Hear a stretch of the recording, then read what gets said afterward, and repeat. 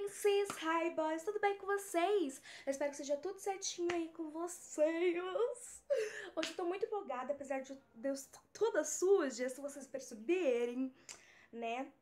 Mas enfim, como vocês viram aí no título do vídeo, hoje eu vou ensinar vocês algumas formas pra você fazer o seu batom mate. Então você pode aprimorar aí com as dicas, com as coisinhas que eu mostrei pra vocês. É muito legal fazer diversos batons, criar sua própria marca. Olha, gente, que chique! Esse vídeo é mais para as meninas, mas se você aí, menino, estiver assistindo, você pode continuar assistindo, mostrar essa dica para sua mãe, para sua irmã, ou tentar fazer um batomzinho você mesmo. Talvez. Tipo, você pode fazer várias cores. Ele é mais assim pra você tirar foto, mas se você quiser sair, você sai. Se você tiver coragem, sair com a cor que você criou, também pode, né? Então, se você quiser saber essas diquinhas, é só continuar assistindo o vídeo. Então, vamos lá! Então, amores, estão prontos para arrasar aí nos seus batons lindos, maravilhosos, da sua marca que você escolhe. Você vai precisar de um recipiente para mexer tudo, tá? Então, para fazer suas misturinhas, vai precisar do recipiente para você colocar a misturinha. Eu utilizei essa caixinha de remédio, mas eu lavei bem. Já tinha feito até duas cores, um rosa queimado e um azul. Você vai precisar também de sombra, principalmente se for opaca, é melhor ainda. Mas se você não tiver, não tem problema. Uma espátulazinha ou um garfinho, alguma coisa que dê pra raspar, tá bom? E mexer. Se você quiser, você pode utilizar extrato de baunilha. Se você não tiver, assim, com a boca com gosto ruim no próximo ingrediente que eu vou mostrar pra vocês, tá? Mas você pode utilizar aí, como eu tô mostrando, qualquer pó, blush, qualquer coisinha, tá?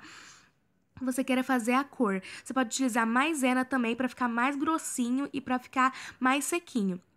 E o grande ingrediente é o leite de rosas, que tem desde 1929, tá, gente? Então, sua avó, sua mãe, alguém deve ter, é bem barato se você não tiver, tá? E ele é ótimo para limpeza de pele, então eu acredito que ele não faça mal para os lábios. Ele, tipo, suga, assim, então ele fica seco. Eu inventei essa ideia, assim, eu tava fazendo, aí eu inventei essa ideia e eu achei muito legal. Então eu peguei uma cor, tipo, não muito comum, né? Tipo um verde, né? Porque Camille é Camille, né, gente?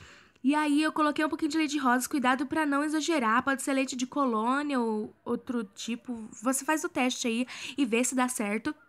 Mexe, mexe, mexe, mexe bem.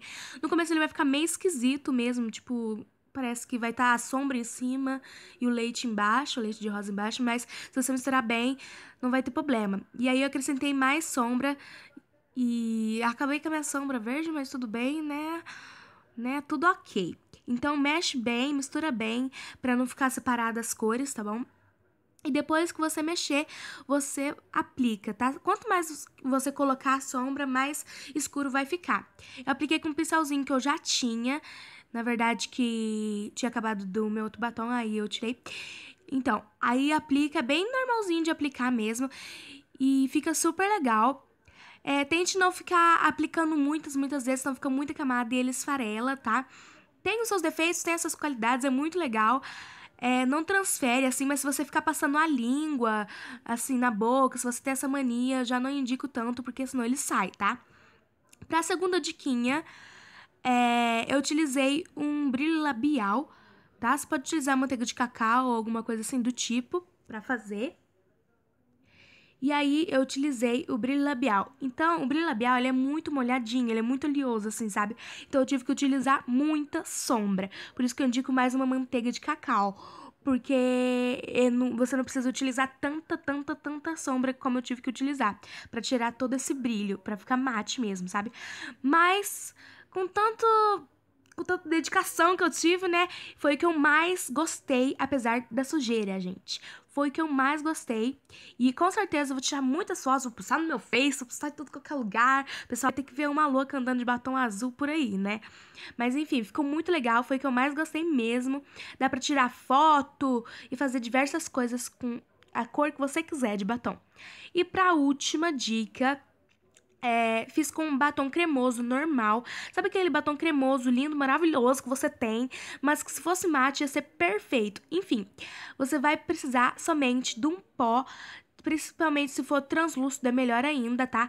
Porque ele não vai transferir na cor. Então, se você não tiver pó translucente, você pode utilizar maisena, mas eu utilizei pó compacto normal e ficou um resultado muito legal. Ficou um estilo de batom das gringas, nude, assim. Eu gostei muito, espero que vocês tenham gostado. Deixa seu like aí no vídeo, se inscreve no canal se você não for inscrito, compartilhe com as amigas, gente. Todo mundo tem que saber dessa dicona. Um beijo, não esquece de deixar sugestões de próximos vídeos, me siga nas redes sociais. Agora sim estou indo e arrase com seus lindos batons. Beijos!